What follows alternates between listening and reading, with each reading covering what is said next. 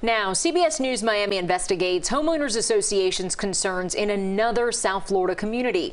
For the better part of a year, you've called us from all over South Florida looking for help and solutions to what's happening in your communities. Yeah, and that's exactly what happened here when residents of Ramblewood East in Coral Springs called our Joan Murray. For more than 8 months, she's been digging into their concerns and what could be done about it. The first impression of Ramblewood East, sheer size. The gigantic condo community off University Drive in Northwest Broward has 1,020 units. According to the property appraiser, 203 units are owned by the condo association. For some, it's an affordable roof over their heads. Others, anything but home sweet home. It was very low at the time I purchased it for $72,000. Jonathan Gonzalez has lived at Ramblewood 5 years, his first venture into home ownership, and what's turned out to be an unhappy decision. He said the parking lot and sidewalks flood. There are roof leaks and spotty maintenance. I called the office multiple times. Very faulty. Frustrated with the office, he had a confrontation in March and was arrested.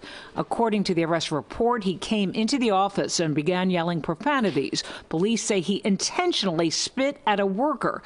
Gonzalez was charged with battery. He denies he intentionally spit on the woman. The Broward State Attorney says no formal charge has been filed. I couldn't even channel why I'm receiving this type of this experience. With CBS Miami, we went to the Ramblewood office to talk to the association president. He declined to be interviewed. We also tried the association attorney. He also said no. Gonzalez and other residents tell me they are frustrated. There aren't regular board meetings to talk about their concerns, but that wasn't always the case. What would be the reason that we would buy a unit that is not in foreclosure? We found on YouTube this Ramblewood East Association meeting from a decade ago. Then residents asked questions and got answers. But many of the units that we've stepped in on and negotiated with owners were either in delinquency or upside down. So from that perspective, it was just trying to get somebody, I hate to be blunt, moved on out of the community so the unit becomes a productive unit for me. The association has bought units to rent out as a means of boosting revenue, but that extra money isn't enough to erase a huge debt.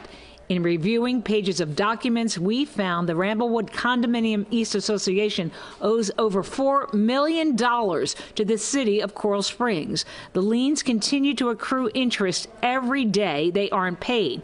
I was appointed in July 2020 as Florida's condominium ombudsman. Spencer Henning served as a liaison for Florida condo owners. We went to him for insight on Florida condo law to see what's in place to help residents. He said while he was in the job, he often met with dissatisfied condo owners.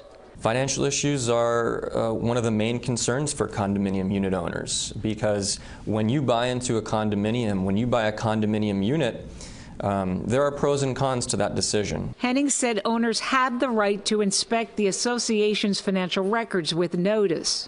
So the unit owner is able to give a request in writing to the association saying, hi, I'd like to come into the office and I'd like to inspect all these records, the contracts, the bids, the election materials, etc.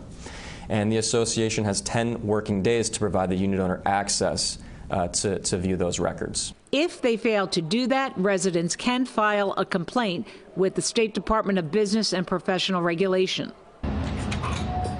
We went to the office again to try to speak to the association president and reach out to the board. We did not hear back. Residents tell me they are not giving up on trying to get their worries addressed, and we will continue to try to get some answers. In Coral Springs, Joan Murray, CBS News, Miami.